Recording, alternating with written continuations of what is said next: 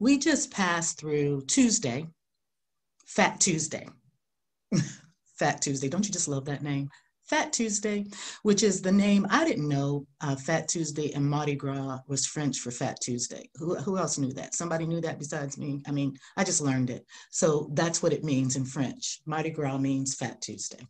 And then after Fat Tuesday comes Ash Wednesday. Now, Fat Tuesday, okay, was really a long time ago. It wasn't just to go down to New Orleans and have a wild time throwing beads. It was really to eat up all the fat in your house because you were about to go into a time of fasting. So things like butter and meat and all that kind of stuff. You were about to go into a serious time of fasting. And then it became just fish on Friday for some people. And then it became for Lent, I'm going to give up something for Lent. So some of you might be practicing that for the days leading up to Resurrection Sunday, Easter. You might be practicing something of giving up some type of repentance. It's in preparation for that. And it's a good thing. We look at Job, Job 42, 5-6. I don't have this in the bulletin because I'm just starting with this. In Job 42, verses 5-6, it says, I had heard you by the hearing of the ear, but now my eye sees you. Therefore, I despise myself and repent in dust and ashes.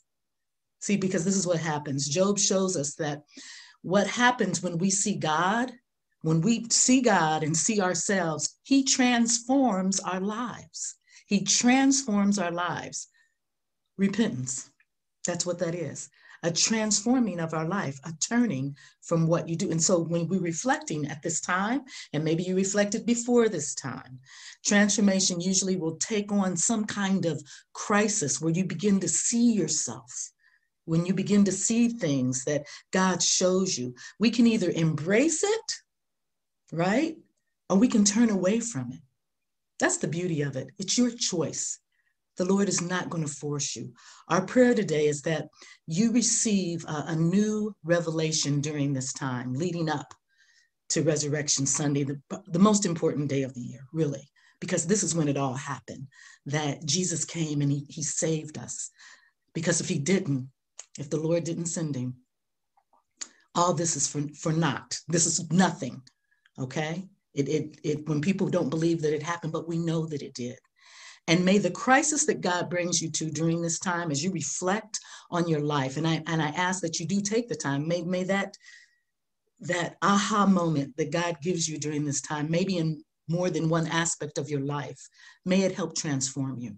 There was a prayer written by a theologian thousands of years ago. AD 339 he lived. He was born and died in 397. His name was Ambrose of Milan. And this is the prayer I want to start with today. So go ahead and bow your heads, because a prayer is a good prayer, even through the centuries. Let's pray. O Lord, who has mercy upon all, take away from me my sins, and mercifully kindle in me the fire of thy Holy Spirit. Take away from me the heart of stone and give me a heart of flesh, a heart of love to adore thee, a heart to delight in thee, to follow and enjoy thee, for Christ's sake. Amen. Isn't that a great prayer? Amen, Lord. We pray that prayer today. The scripture today takes us to Mark 1, which you're going to say sounds familiar, Tamar. It sounds familiar. Weren't we in Mark 1 just a minute ago? Yes, we were. But we're going to look at a different aspect of this, verses 9-15.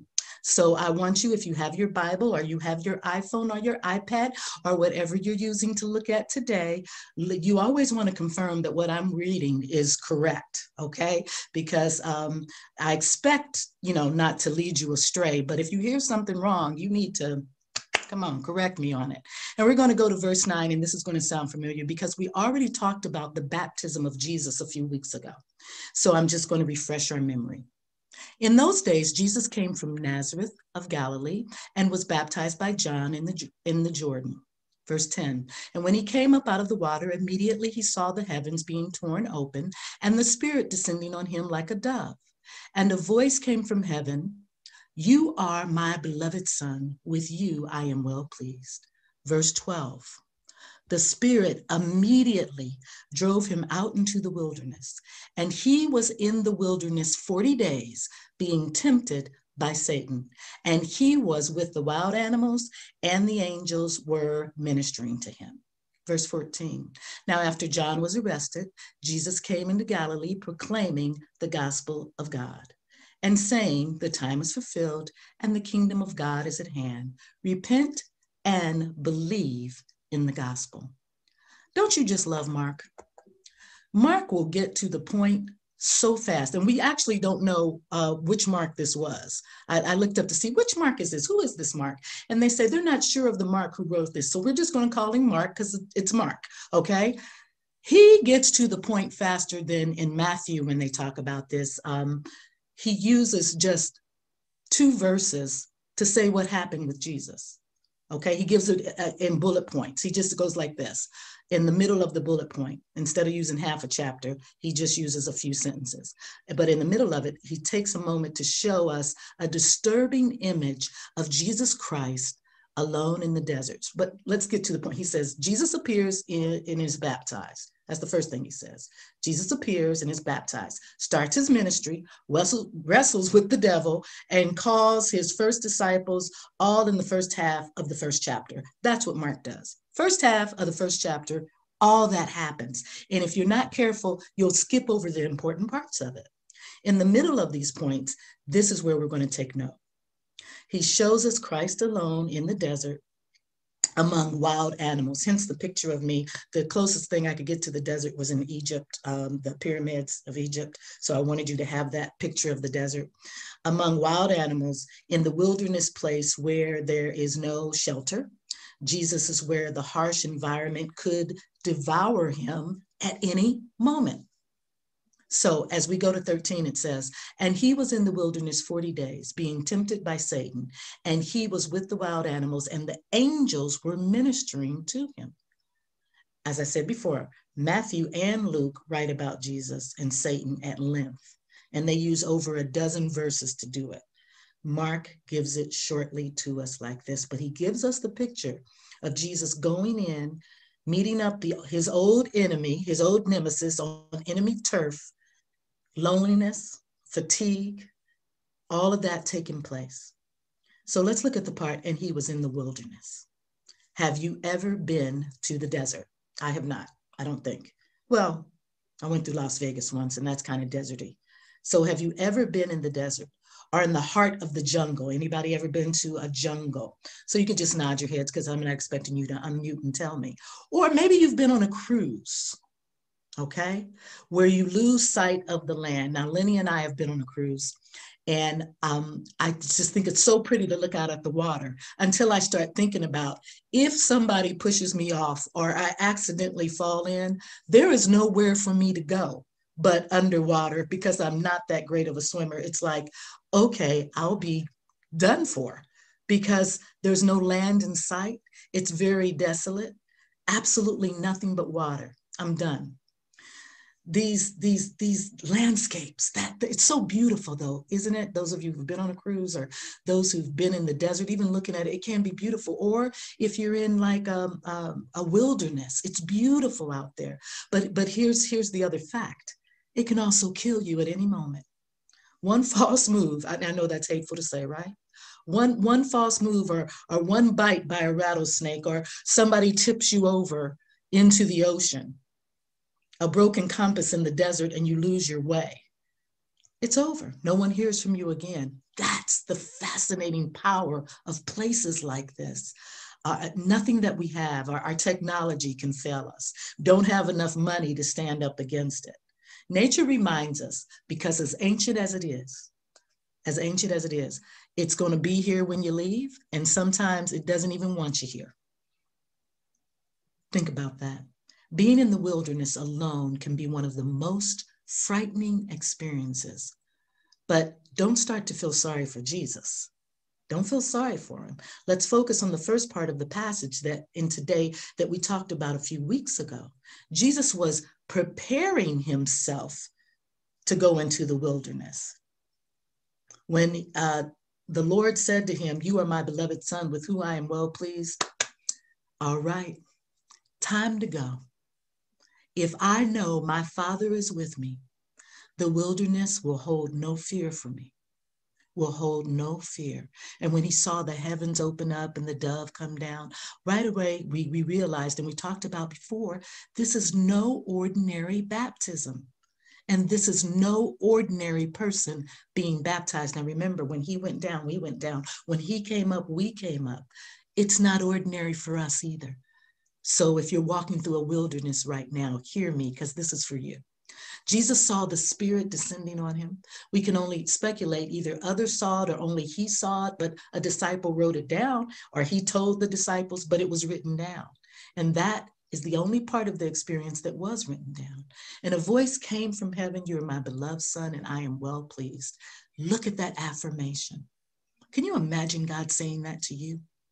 You probably say, he's not well pleased with me because I blank, blank, blank. Remember who's in you. Jesus. Jesus has made us right with God. He's made us right. And if there had been any doubt in Jesus's mind, and we're not saying that there was, can you imagine? But he was human, right? But he always turned to his Father for strength. It should have disappeared at the sound of that voice saying, "You are my beloved. I'm delighted in you." So I think sometimes, I said before, we have to say that to ourselves. God has said that to us. I'm delighted in you. We can only imagine what that did for Jesus's confidence. It was these words ringing in his ears as he came out of that water, full of the knowledge of his identity, and he was confident in his Father's love. I think that's where we fall short, right? We're not always confident. So when we walk into a wilderness time, we believe, "Oh, Lord, are you with me? Because it's kind of dark. It's kind of desolate here. I'm about to fall off on the sea. Lord, are you here?" Now, don't you love this part in verse 12? And I'm reading from the English Standard Version.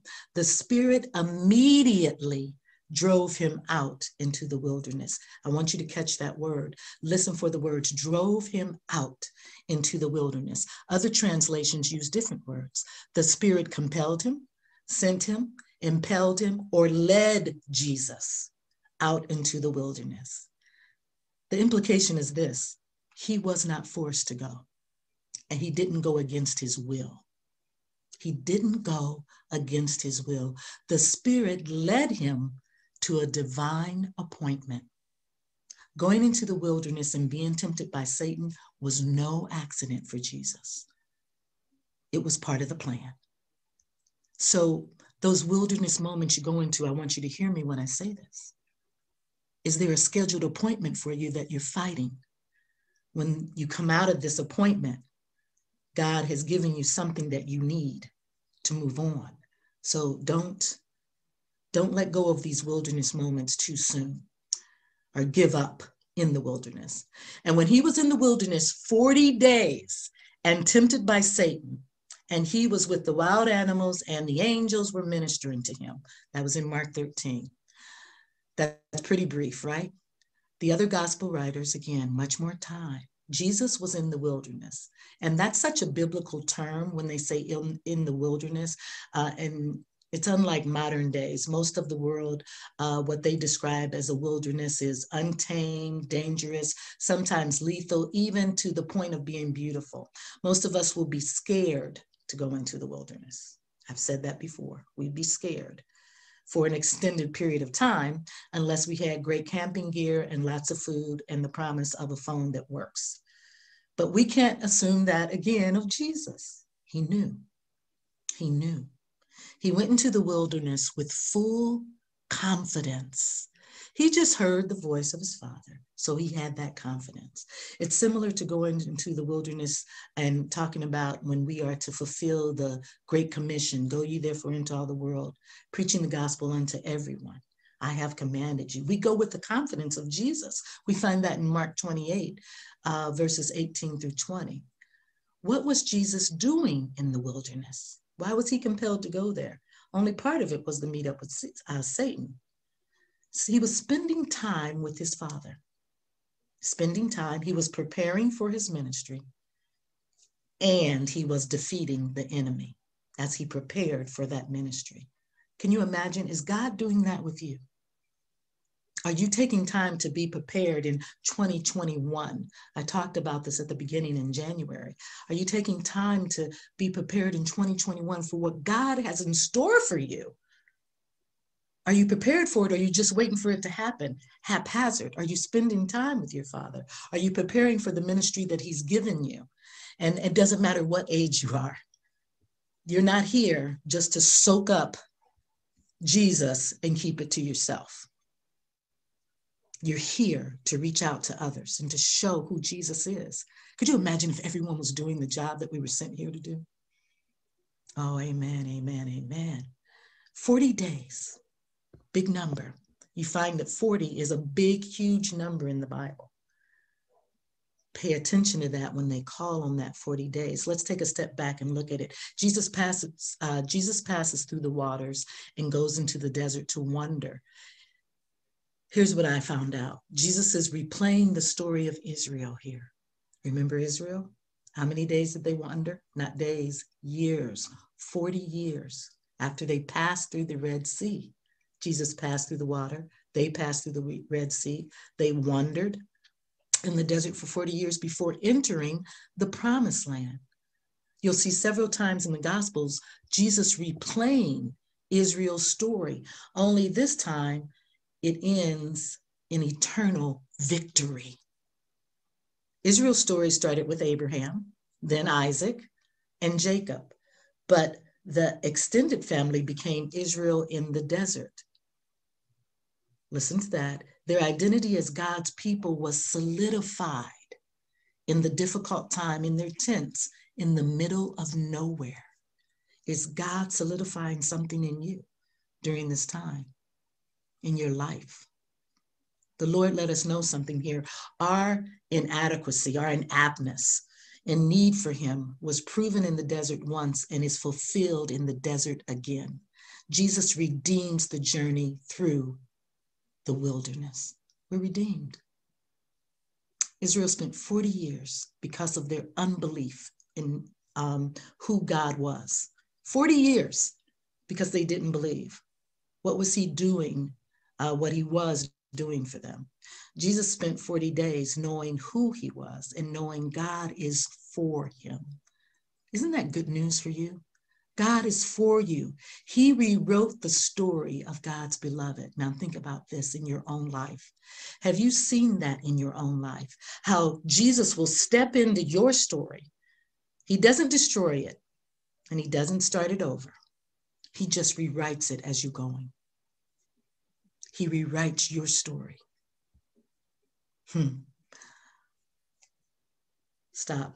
One example, close at hand, is the Apostle Paul. After receiving the best training and writing and speaking and arguing, Saul found himself suddenly meeting Jesus. And then God rewrote Saul's story. Blinded him, remember? And then He used all of his gifts, all of Paul's gifts for the writing and speaking and arguing, reasoning, his reasoning for His glory and the gospel. He is rewriting your story because you are His beloved. All those talents and gifts He's given you aren't just so you can go out and give glory to yourself. It's to give Him glory. Now let's go to the part where He's being tempted by Satan. Jesus heard a familiar voice as He walked over there in the wilderness. He knew the enemy's voice. You think He was surprised? The enemy of God, God's plan, God's people, and of course, God's Son. That's who the enemy is. The enemy of everything that stands for God. So you think He's going to give you a break? You're standing against Him by just your very belief. But Mark doesn't spend any time detailing the temptations like they did in the others. He just makes a matter-of-fact statement. Jesus was tempted by the enemy.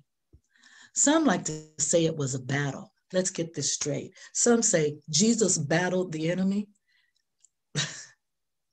There was no battle. There was no battle. Jesus was in control from the very beginning. He was the beloved Son of God. There was no battle. And Satan is the self-proclaimed enemy of God. There was no ensuing battle. There was simply a matter of putting the enemy in his place. Can we get that in our heads? There is no battle. The battle's already been won by Jesus as he came up from the grave, as we'll picture in the up and coming weeks, a little over 40 days from now. There is no battle. Mark is looking back on this event and simply states the obvious. Satan tried and failed. End of story. Ooh, if we can take that attitude as we face things in our life, you can try, but you will not win. I don't have to talk to you. I'm going to let Jesus fight this battle for me. Now, he was with wild animals. Now, get this. He was with the wild animals. Here again, he uses the word to convey the reality that the wilderness is full of wild animals, lions and tigers and bears, oh my. And they look like different things really against us. It looks like different things against us. All those things that come against us when we're in our wilderness time that we think we can't make it. 40 nights with wild animals, 40 nights. Some of us have spent a lifetime because we're trying to fight this battle ourselves, and we're not aware that we turn that over to Jesus, and there is no battle. Now, he was showing something that we need to catch. He was showing that Jesus was protected, and so are we. Jesus was protected. There were wild animals. You know how God can shut the mouth of the accuser? He can shut off things that are up against you also. You are protected during this time in the wilderness. As a result, he trusted his Father, Jesus did, from all the elements of the wilderness. Do you trust God while you're walking through your wilderness? Do we? When we know our true identity as a dear, beloved child of God, and yes, I keep repeating that. Are you sick of hearing it? Because I think we need to hear it a little more. He loves you. You are a beloved child of his. Then we know that we're in the hand of God, and we can face our own wilderness experience in the full confidence that God is always in control. No matter what is the thirst or what is the threat that keeps coming to us, we can proclaim in the name of Jesus that we don't have to face that alone. And temptations are real, but we're led away by our own thoughts, our own things that we just want to get our hands on. Our own things that have tempted us. That's what we're being led. Jesus was different now. Full confidence, prepared to go into it. And the part where it says, and the angels were ministering to him. And that's the last brief description he gives. Jesus was tended to by heavenly power during the ordeal, and so can we. He was cared for, and he was watched over, and he was never out of the Father's eyes. But here's what I want you to notice, my friends. Notice that he was also not taken out of the situation. And neither are we.